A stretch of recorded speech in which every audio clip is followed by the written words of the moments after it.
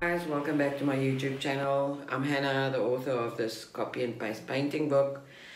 If you don't have a copy yet, I suggest you visit my website and you go and make a purchase for this. What I wanted to show you is, in addition to the art book that you've purchased, is the materials that you need to complete your project. So I'm going to talk about a little bit about the paints, how to stretch your canvas sheet, and all the equipment that you need, cleaning, etc, etc, etc. So I'm so excited. But if you don't have a copy of this yet, I suggest you visit my website and you go and get your copy there now.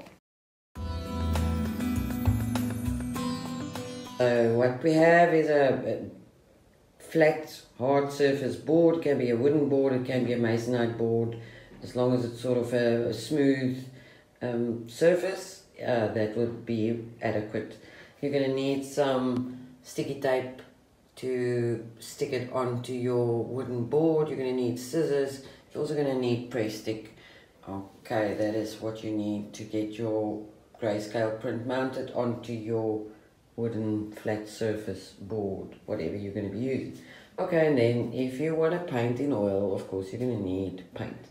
So for the purpose of this demo, I've purchased a set of 10 different colors in a set. That's also always good to start with a set. These tubes are fairly big. What I would suggest in this set, they use an ivory black, they do use a lemon yellow. You can use those colors, but I would expand and rather, instead of the lemon yellow, get a cadmium yellow, which is more a basic yellow that you can mix and your colors with. I also work in Payne's Grey. I would suggest that you get an emerald green or a viridian green to work with, and a primary cyan or a phthalo blue.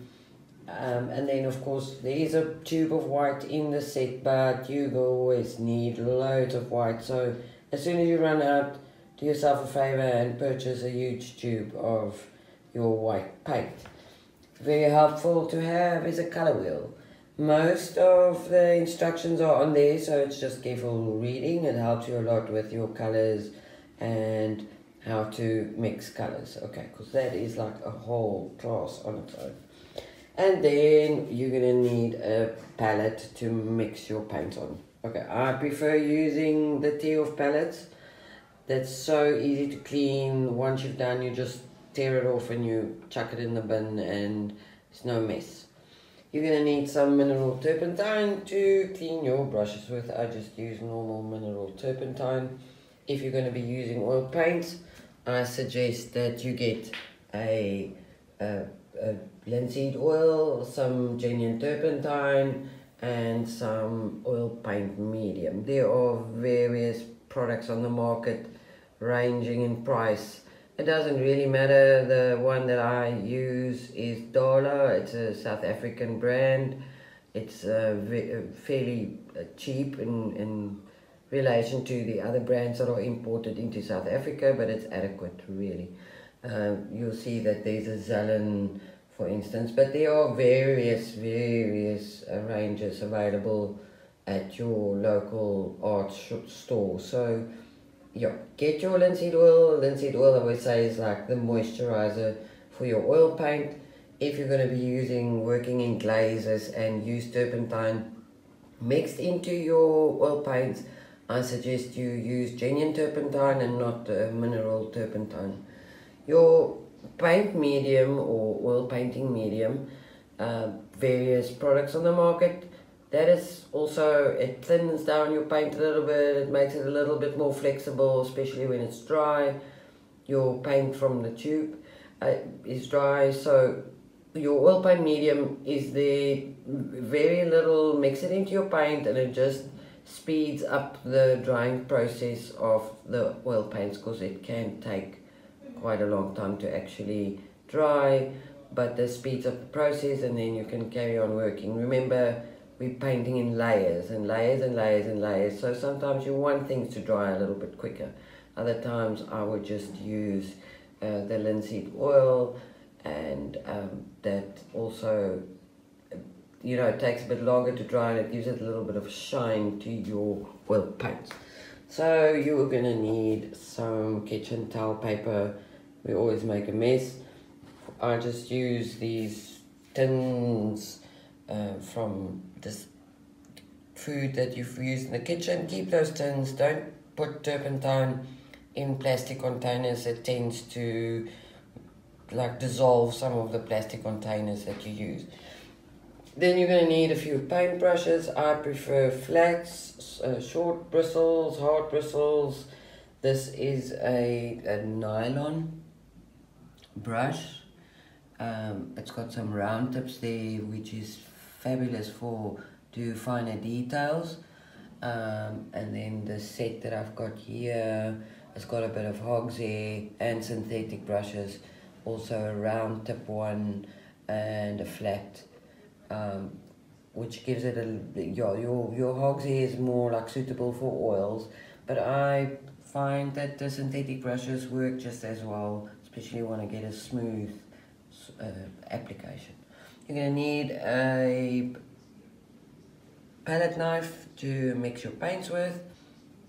I prefer using a round tip palette knife, number 1 or a number 2. Never discard any of your old paint brushes. This is one of my favorite blending brushes. It really helps a lot when you start with blending and glazes. But this, unfortunately, you have to actually paint a lot to get a brush to look like that. Okay, so now we've got the blending brushes, we've got a palette. I'm sure you guys have loads of brushes at home that you can use. Always say, you know, depends on what you master, what you feel comfortable with. So you need to really find a paintbrush that works for you, that you can handle. Okay, then you're going to need a rag. With this one as well used, an old towel or kitchen towel, works beautifully. You just wipe your brush on there when there's excess paint, and then I do suggest that you get yourself an apron so that you don't get all that messy oil paint on your clothes that you cannot get rid of again. So in the next clip I will also tell you about if you're going to be using acrylics to complete your projects. So this is what you need. I will make a list and post it on my channel so that you don't need to watch this over and over again. The most important thing here is that you actually have the copy and paste painting book, and so that you can get started with your projects. Great stuff. So this is for now. I'll chat later.